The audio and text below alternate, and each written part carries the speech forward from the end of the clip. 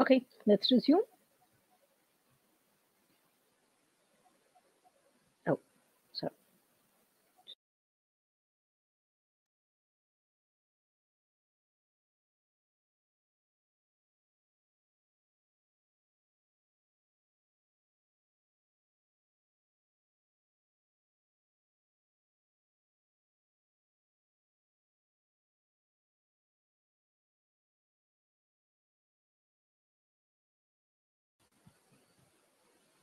Okay, back to the session.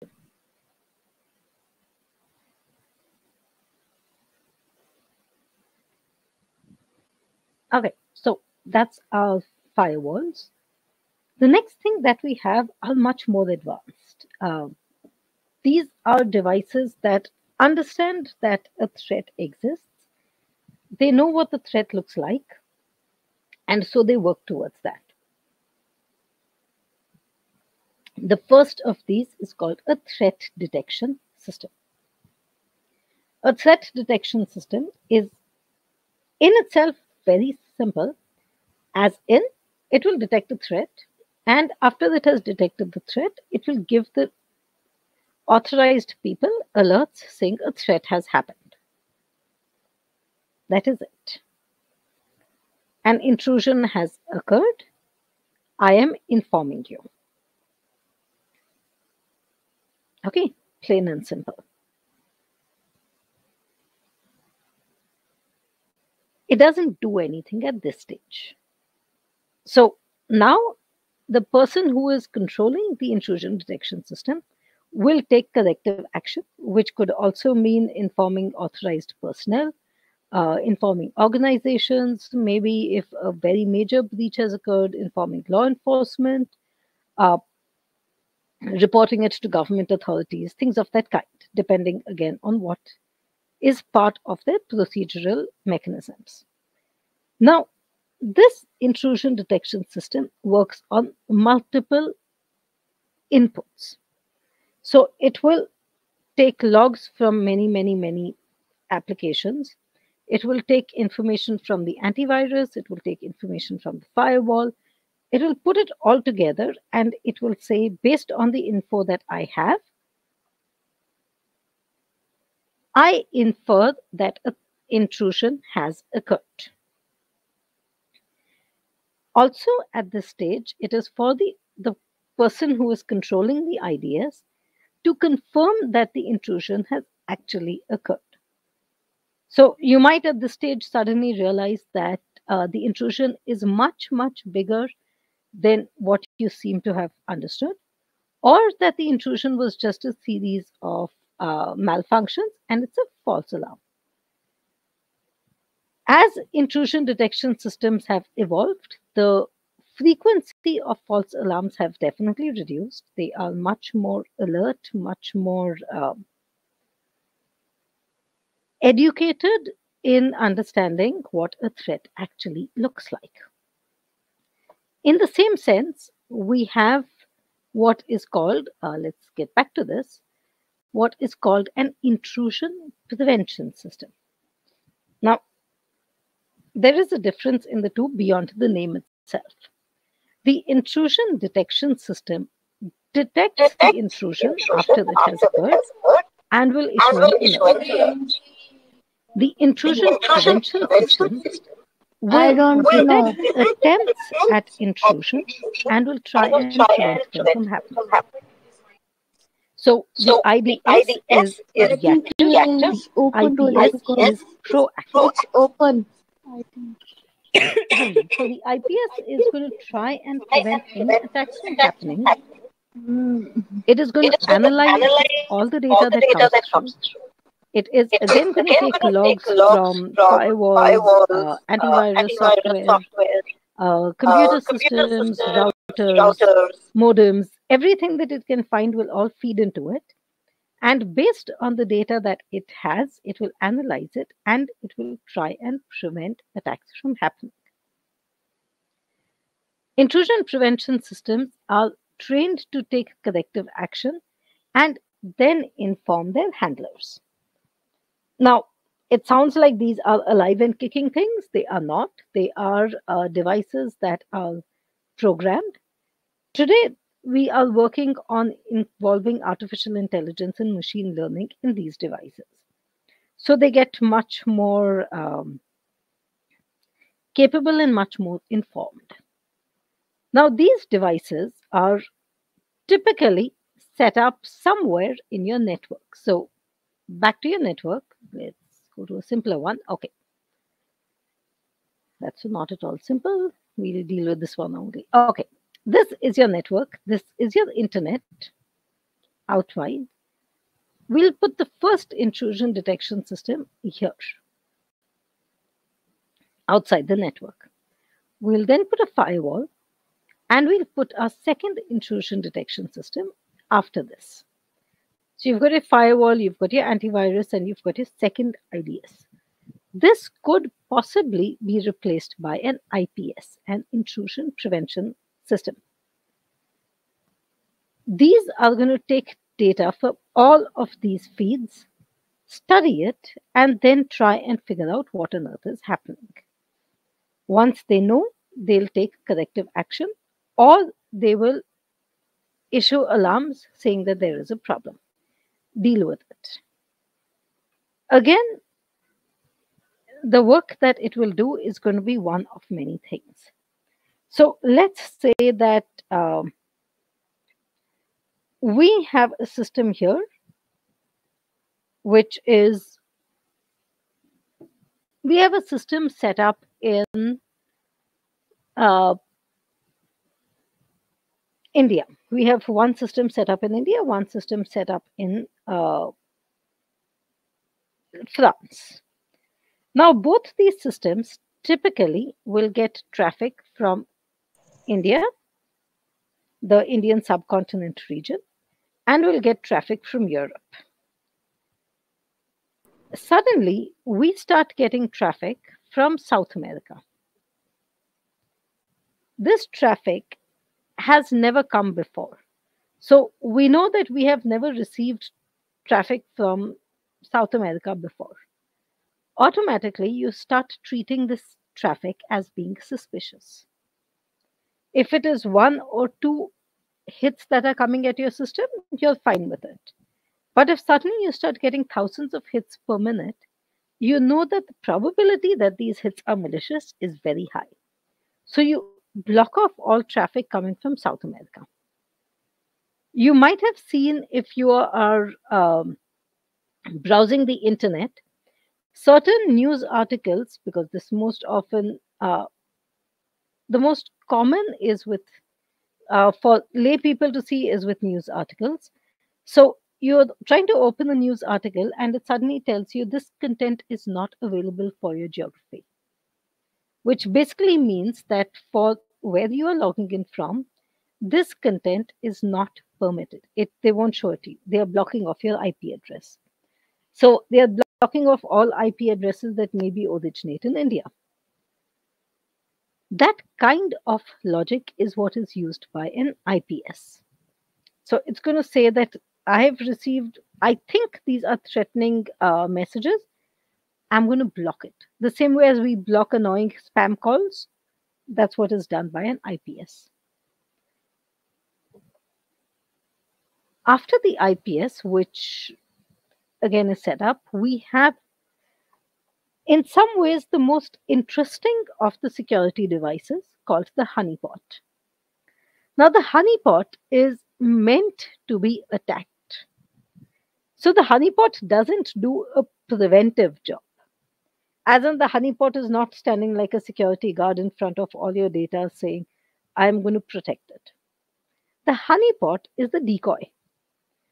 So, the honeypot is that crazy person who goes into the middle of the fight saying, hey, attack me, leave the other people. That is the job of the honeypot. So the honeypot is basically going to make itself an attractive target, look real, look exactly like what an attacker is going to want, but is designed to attract the attacker so that the other systems of the network do not get attacked. Now, in that sense, if you make it far too attractive, then it's suspicious. If it seems exactly like one of the other systems with hundreds of layers of security, again, it might not be most convincing. So, what you set it up as is a slightly vulnerable system that has been left that way by mistake and contains useful data. Now, the point of the honeypot is one that if you do have people who are going to attack your system, they'll attack the honeypot. So your systems stay safe. The second is when the honeypot is being attacked, the mechanism of the attack is studied. So you know how the attackers are trying to attack your network. You gain knowledge from that and you use that knowledge to make your security better. The third is in some cases, from the attacks carried out on the honeypot, you can track back to who your attackers are. And then you can take action against those. Could be legal action also. So, honeypots are not exactly security devices, but they are security devices that will, or rather, they are devices that will strengthen your security while not actually performing security functions.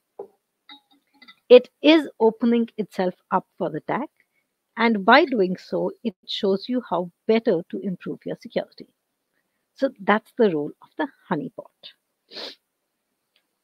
Now, all of these things work along with what is called a content filter. Now, a content filter's job is to look at your content and decide what content is acceptable and what is not. Now, a content filter could be very simply a block list versus an allow list, which means that if certain words exist, it will say put those in the block list, and certain other words will be put into the allow list. If any content that is coming into your system contains words from the block list, your content filter is going to say, sorry very much, you can't come in. So, you know, these restaurants exist where some of them require you to be dressed in a particular manner, as in, you'll have some restaurants that are suit and tie, formal shoes, that kind of thing. If you turn up in jeans and a t-shirt and sneakers, they're possibly going to say sorry very much, but you cannot enter. What are they basing it on? You don't have the correct content. That's the same logic of a content filter. So some content filters are not good enough in that you can disguise an attack as containing the correct words, but it is malicious. So it looks right and is dangerous. But the content filter's job is basically to say that if these words exist, if this content exists, block it. So certain kinds of in a corporate network, all pornographic sites are banned. In a lot of colleges, if you are using their Wi-Fi connectivity, you will not be allowed to access certain websites. Those certain websites could be something as basic as Facebook, Twitter, Snapchat, those kinds of things, not because of the content there, but because of the bandwidth that these sites require. So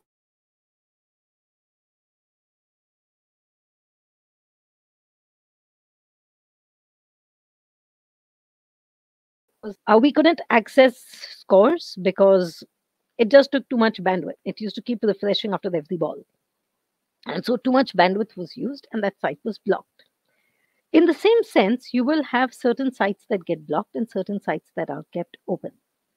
So your content filter will typically always contain an allow list and a block list.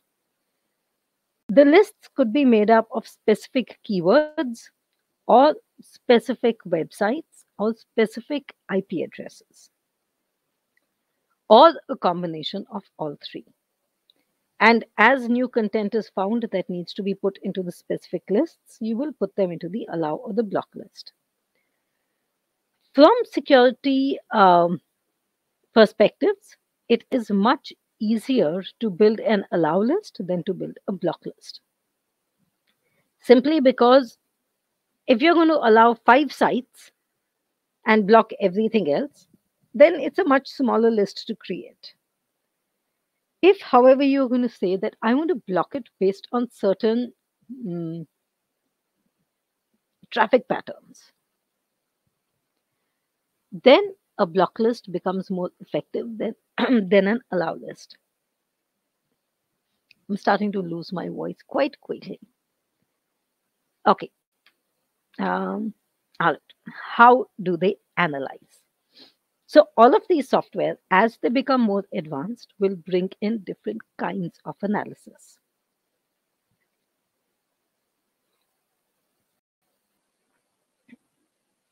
The oldest way is a signature analysis, which is that I know this is a recognized threat. Because I know this is a recognized threat, I am going to deal with it as a threatening object. Example. Every time a child runs near a knife, you yell at the kid. If a child picks up a knife, you yell at the child. It might not be a knife that is too dangerous, but it is definitely a knife that is dangerous. So, the way the threat pattern works is that you know the knife is dangerous, and so any knife is conditioned to being dangerous.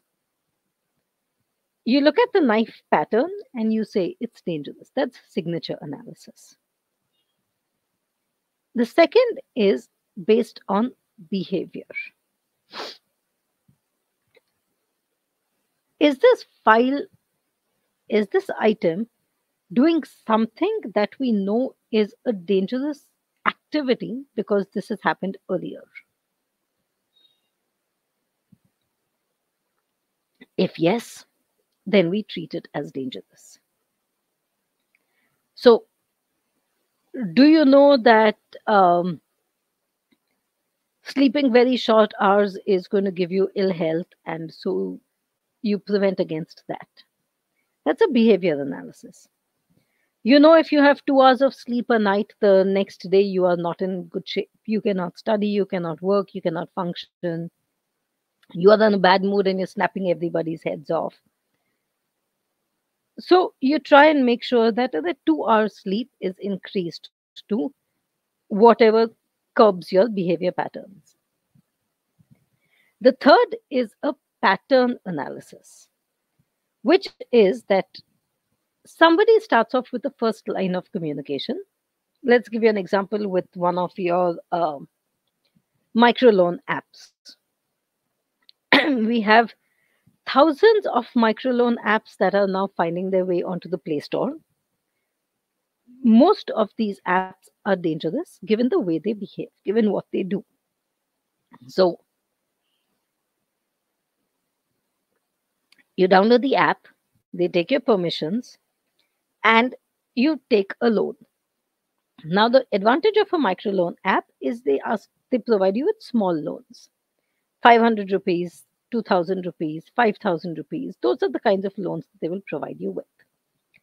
They will also provide you with the loans for a short duration of time, for 10 days, 15 days, 1 week, maybe a month. Let's say we've taken a loan of 1000 rupees. In We've taken it for 1 week. After that 1 week is over, we need to pay back 1300 rupees. Now, if you do a calculation here, you realize that you are paying interest of 30% per week. Now, nobody actually, you don't get a loan for 30%. If you were to go to a bank and you were supposed to say you want a loan for 10 lakhs and you're going to pay them 30% interest, that bank is going to be jumping over itself to try and give you the loan because 30% interest is ridiculous. You'll typically be paying about 5 6% interest. Now, these apps, what we don't realize is not that they are charging you 30%, because we look at the amount that we are paying back. We are looking at 1300. That's not so much. And okay, I can pay back 1300. So that's the first part. Now you've got the loan, they've given you this interest rate, you've agreed to pay it. At the end of 1 week, you maybe pay the loan back. At which time they say, no, you extended by a day, so you now need to pay us another 30% more. So 300 more. You argue and you say that I paid back on time or it was hardly any delay and I refuse to pay 300 rupees for this much. Now, some microloan apps will go to pretty scary extents in trying to recover their money, including resorting to blackmail. Now, this is a pattern that has been established over the last year and a half that microloan apps have been in existence.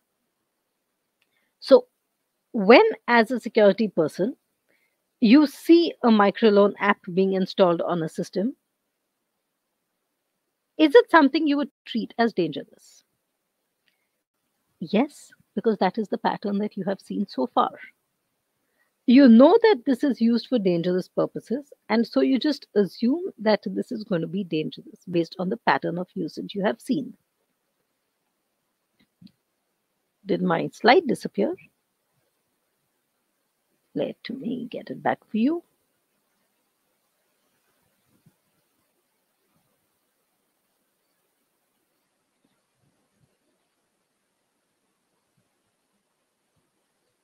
Come back on. Yeah, screen sharing is back on. Sorry, I clicked escape by mistake and so the screen went off. The last of these is content. And if files contain a certain kind of content, the files are malicious. If they don't contain that content, the files are good. That is the mechanism that is used by all security devices to look for the kinds of content that exist, to look for the kinds of dangers that exist. Now, given that I'm totally losing my voice, I think it's safer for me to stop here. But what we do end up with is today, the way we work or the way security devices work is a combination of all of these methods of analysis. The more advanced we get, the more we learn in security, the more we realize that none of these mechanisms has a single method is the best possible.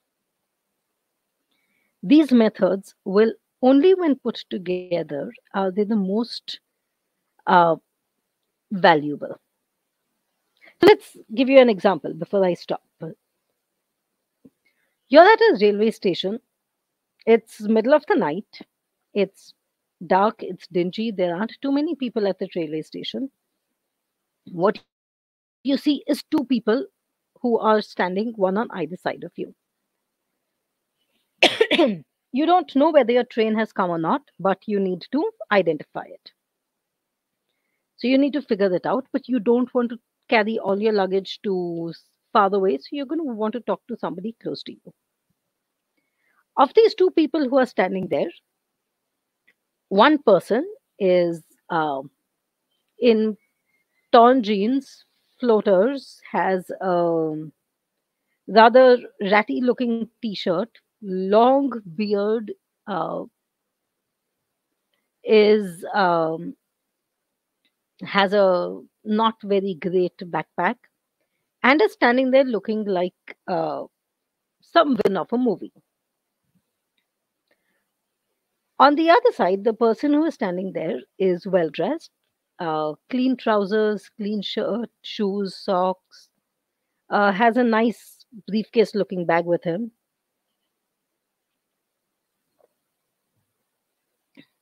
Which of these two would you go and talk to? Remember, it's middle of the night, dark, dingy, nobody else around there. Would you talk to person A, torn jeans, etc., or person B, clean shaven, nice, well dressed person? Go on, put your responses in.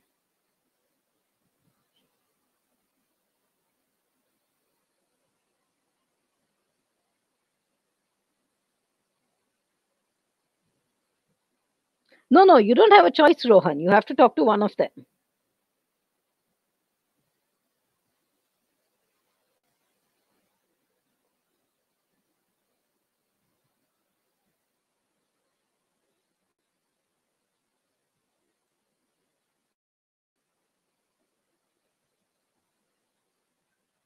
Most likely the well dressed person, right?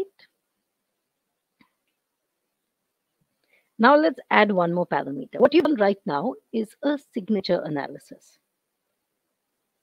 You've looked at these two characters as templates, and you've assumed that if they fit into these two patterns, then these are what the people are like.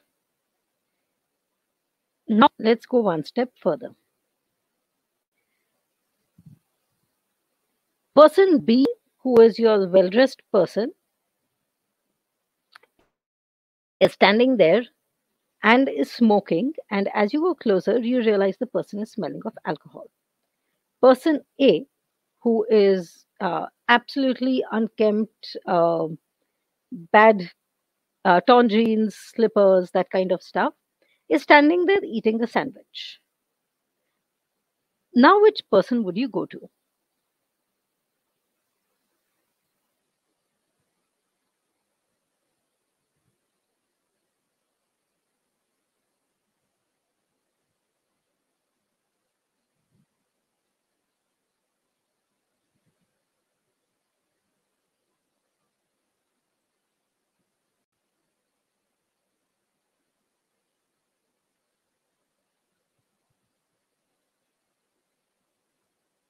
So, the people who were initially going to person B, would you still go to person B, or would you now think of going to person A?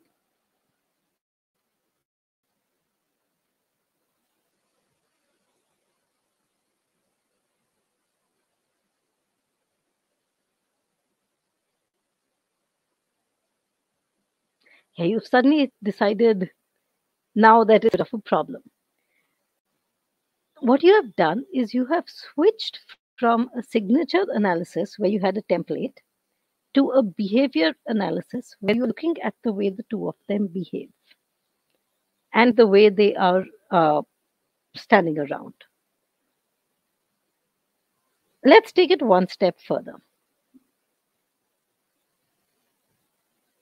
On the holiday that you were on, you have seen both these people.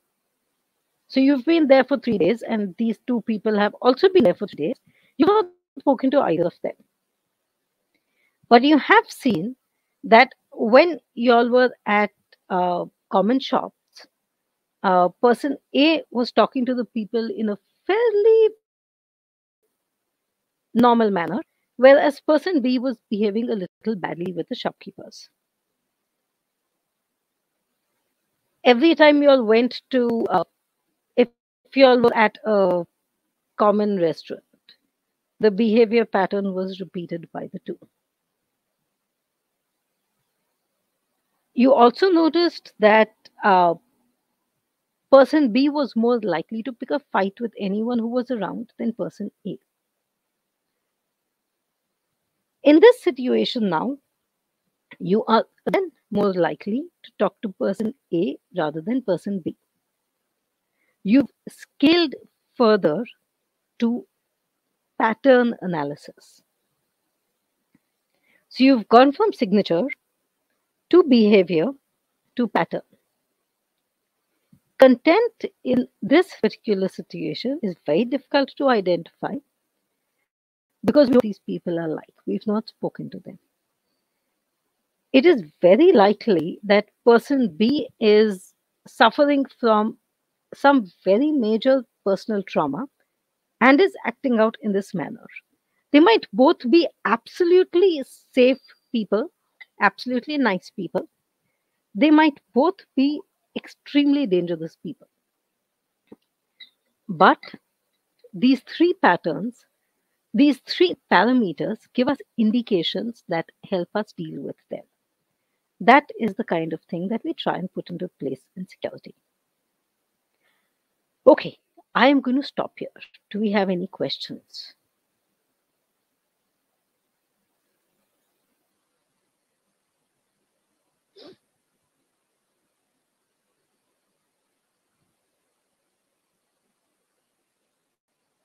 Okay, now it won't permit me to stop slide sharing.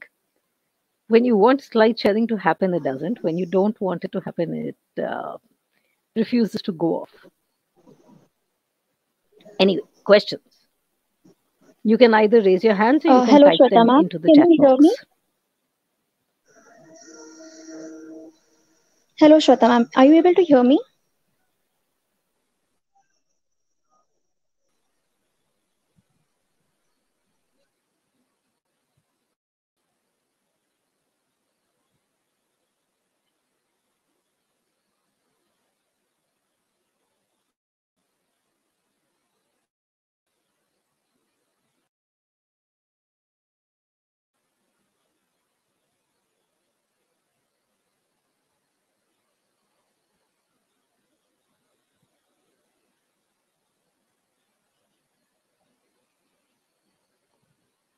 What happened? No questions at all?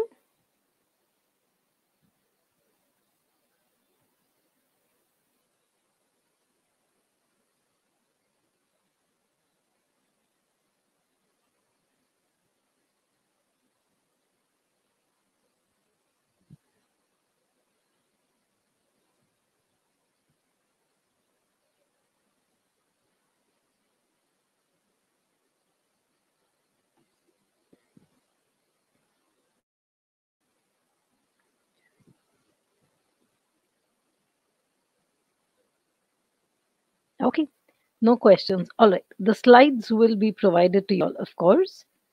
Um, there was a PPT provided to you all last semester for the basic levels of security that you could put in. You might want to use that and this together to help you out.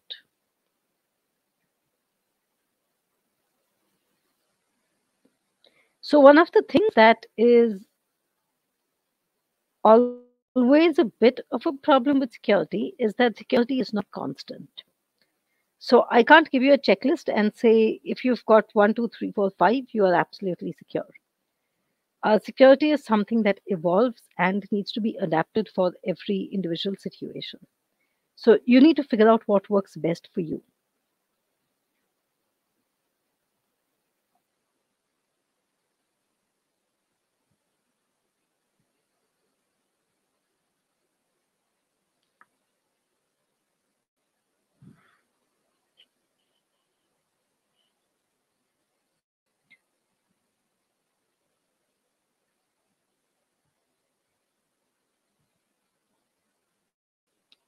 Okay, no questions at all. ठीक है. We will, I guess, stop here. Sagar sir, Yes. Hello, Shweta ma'am. I hope I'm able to, like, you're able to hear I'm not me sure if now. Sagar sir is still on it.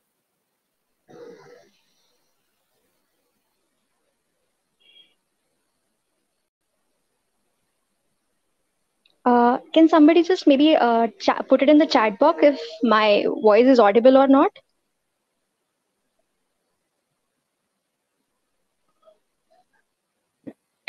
Sagar sir, I can't see him online. Okay, let me just get in touch with him. Yes. Shweta ma'am, are you not able to hear my voice?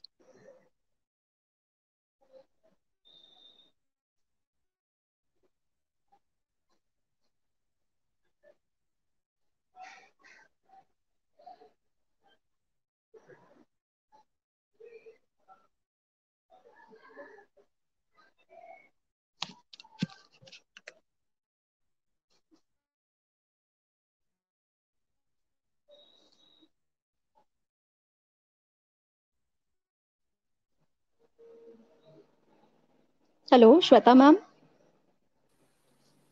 Siley ma'am, please go ahead. Okay. Yes. So, ma'am, actually, Sagar sir is on his way. So that's the reason maybe he won't be able to pick your call. So I would just like to extend a vote of thanks from my end to you.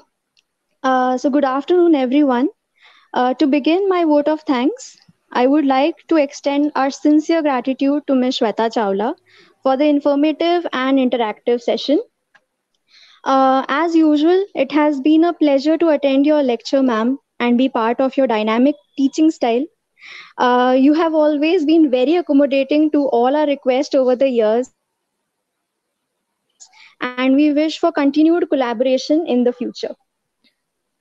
I would like to thank our principal for his continued support to extra credit program, our extra credit Oh, coordinators, Dr. Khare okay. ma'am, Dr. Deshpande ma'am for science, for Musmade ma'am for arts. I would also like to thank Professor Sagar Thakurdas for ensuring a smooth session online, and my dear faculty members who have helped to make the session very successful. And at the end, finally, thank you to our enthusiastic students for their sincere response for today's class. Thank you so much, ma'am.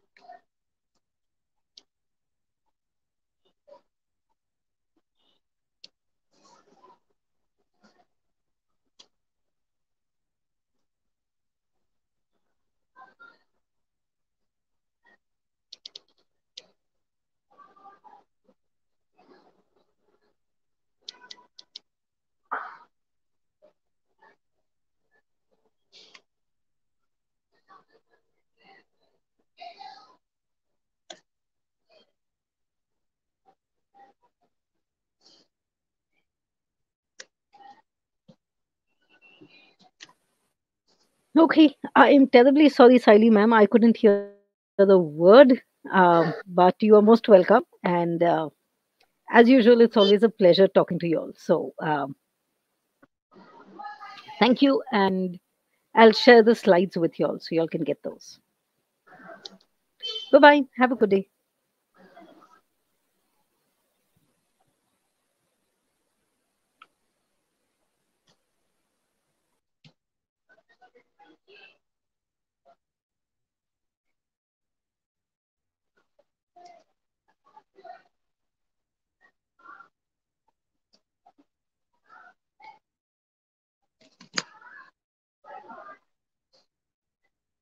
Thank you, dear students. You can leave the meeting for today. Thank you.